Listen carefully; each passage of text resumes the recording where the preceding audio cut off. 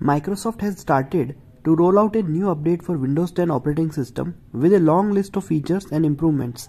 As per a report by Windows Latest, the April 2022 patch is based on the original version 2004 of the operating system. This means that the update can be installed on all the Windows 11 versions released after version 2004. However, it is worth noting that the build revision number would be different for the versions. With the update, Microsoft is adding the search highlights features to Windows 10. The feature will show the trending topics on Binge, facts related to the day and content related to the user's interest in the Windows search homepage. The company is also adding a new way to change the colors of buttons that appear within notification toast. The feature makes notifications more visually compact.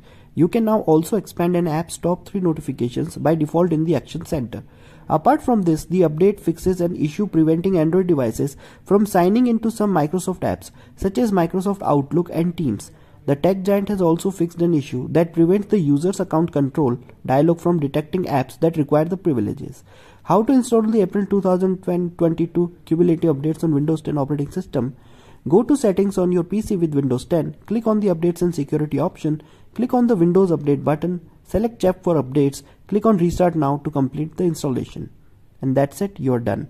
If you like the video, please share and subscribe to my channel.